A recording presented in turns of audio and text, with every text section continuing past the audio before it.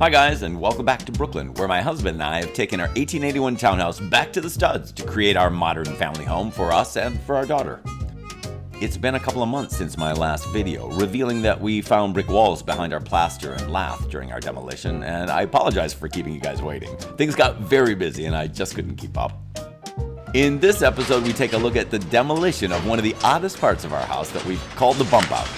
So if you're into the nuts and bolts of how 19th century townhouses were built and what it takes to bring them up to date, then click the subscribe button and like, okay? From the street, our house looks pretty much like any other 140-year-old house here in Brooklyn. But when you head up the driveway, you get a good look at what's been hanging off the back of our house for the last 100 years. It's a 5-foot by 3-foot bump out held up by steel supports. At the Brooklyn Department of Buildings, I discovered that in 1909, the owner applied for a permit to build a stairway from the 3rd floor down to the courtyard, where there was a workshop and a stable. Sometime later, the staircase was removed, but the landing was kept and enclosed when the owner put a bathroom in that corner of the house, and the bump out became the new home of a bathtub. The steel supports underneath did a good job of holding up the 750 pounds that a full tub and a person would weigh, because for 80 years it hasn't budged. Once the old tub area is demolished, the plan is to keep that same depth, but this time creating a cantilever off the back that'll give our daughter's bedroom an additional 36 square feet, which in New York City is a lot.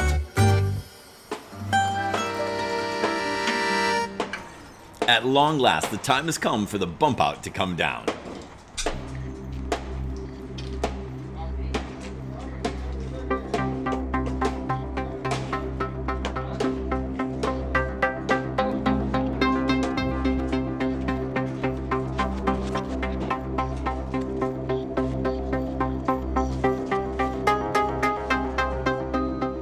Since they don't know exactly how it's attached, they decided to build a temporary wood frame around the inside of it, and then begin to peel away the exterior wall to reveal the actual framing.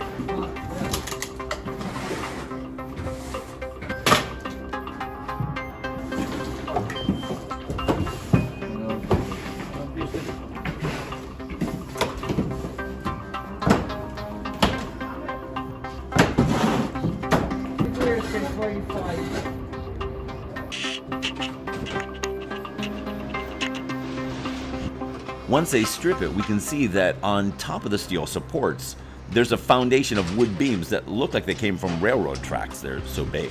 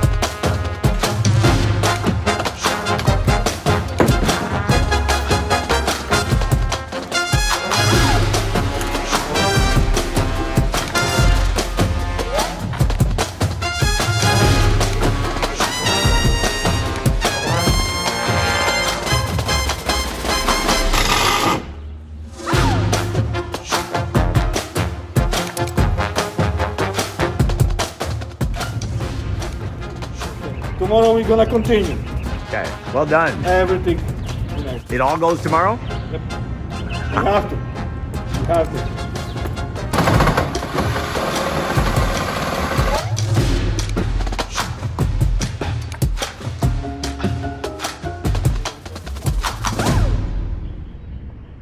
Yeah.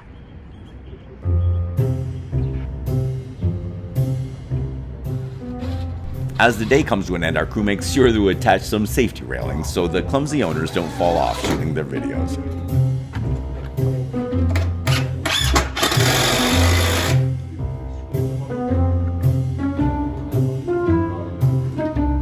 You probably already guessed that as soon as the crew left, Sean and I were up there looking through the debris for any interesting pieces of wood to keep. No idea what we're going to do with them, but why not?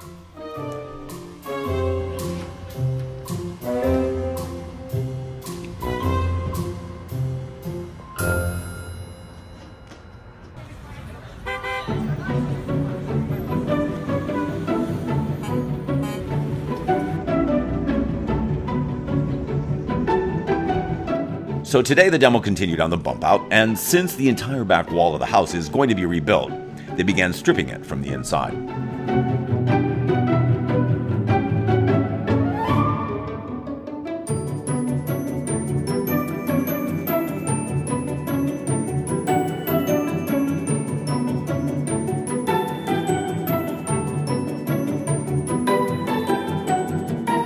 Once a bump out has been removed, you can get a sense of time passing. Next to the red vinyl siding from the 80s, you can see the painted green wood siding on the house next door that the vinyl siding couldn't reach. But if you look further to the left, you can see the same wood siding behind our brick walls in its original brown state before it was painted in 1870. By the end of day 2, the crew has stripped about 2/3 of the back wall and the bump out, and you can get a look at the entire top floor that will become 3 bedrooms, 2 bathrooms, and our laundry.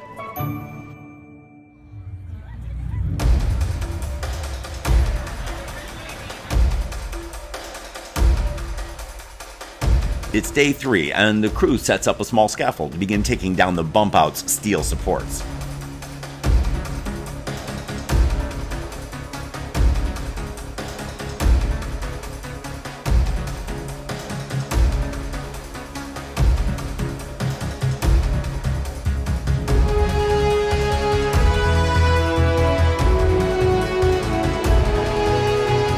First, they remove all the remaining wood at the top. And then, before they begin cutting through the steel, they secure it with a rope to the beams up above to support the weight once it's cut free. Oh, yeah.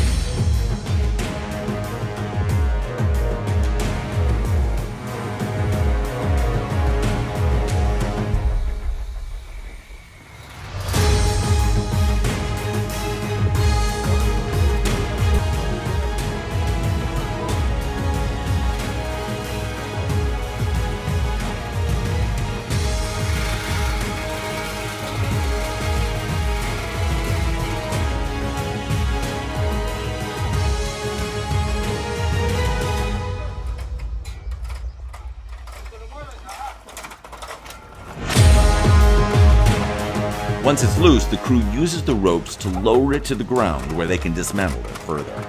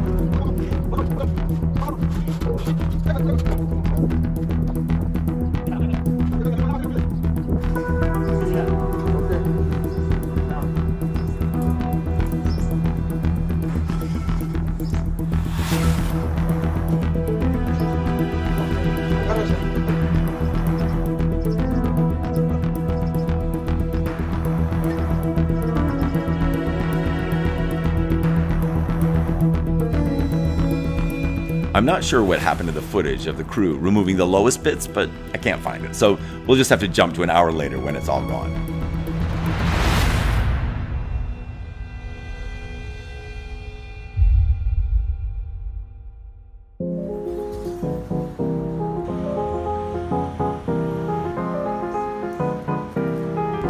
Today, the crew has a monumental task now that the bump out is completely down. At the back of the house on the top floor, they're cutting through the existing floor to reach the beams underneath, which they're also cutting and removing in order to create the new 3-foot cantilever off the back of our house. The new beams will run in the opposite direction of the old ones so that they can stick out the back of the house to create the cantilever. The math on this means that for every foot of cantilever, you need 4 times as much support inside the house. So our 3-foot cantilever outside means we need to have the inside beams 12 feet long.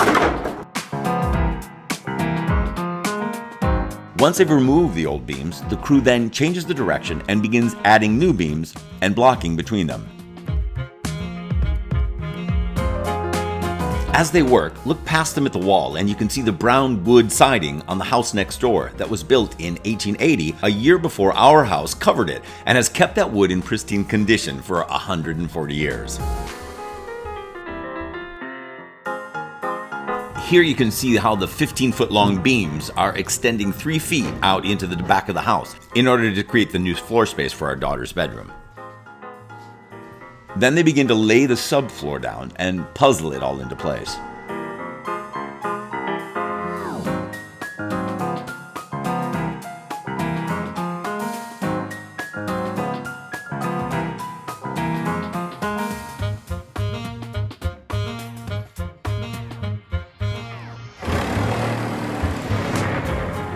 Since the plumbing is already in place against the walls, they need to cut the flooring to snugly fit it around the waste pipes.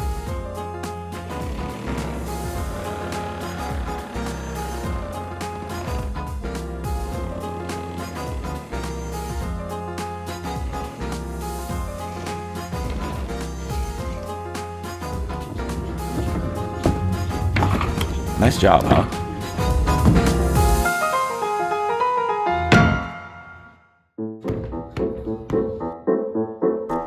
Then they finish laying down the rest of the subfloor.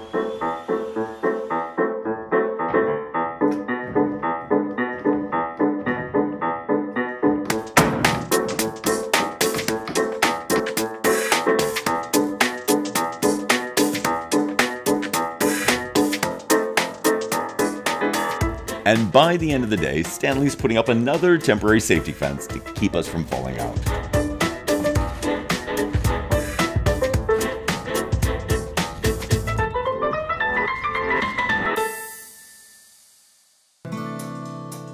Today, before we get back to the house, I want to show you our new waterfront park. For over 150 years, the Domino Sugar Refinery has been situated right here in Williamsburg, Brooklyn, and it was designated a city landmark, so the exterior is being saved and repurposed as part of a large waterfront park on the grounds of the refinery.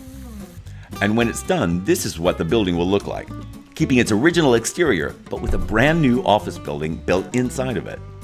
This photo shows how the old refinery will be surrounded by new residential buildings facing the river. Situated in a deep water section on the East River, the Domino Sugar Factory refined 4 million pounds of sugar daily and produced up to 98% of the sugar consumed in the United States.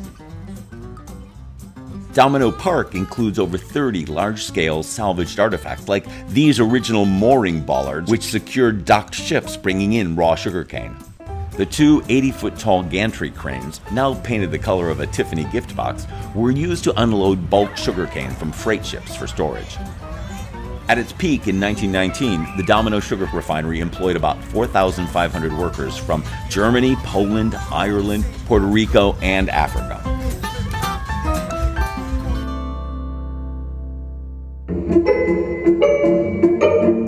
Back at our house, the crew continues on the back wall of the house, cleaning up the edges where the new timber will be attached. Then they finish the back edge of the cantilever. And once the floor is done, they begin framing out the walls, starting at the floor. Adding in the header above our daughter's window, and then the studs next to it. And then they add the window and header in the guest bedroom next door. Finally finishing up adding the studs above and below the new window openings. Since the weather's been unpredictable, they cover the back of the house in tarps. No one knows it yet, but those tarps and a few holes in the roof will be introduced to Hurricane Henry and Ida and a lot of water damage before the summer is over. Then the men strengthen the roof above by adding new timber blocking between the existing rafters.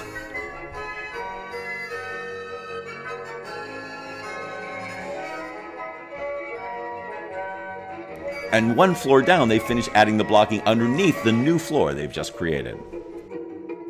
Then the crew begins to strip the back wall on the second floor and prepares to frame out this wall as well. Once the entire back wall of the house is rebuilt, they can begin to build the internal walls, which is what I'll be showing you guys next time, okay?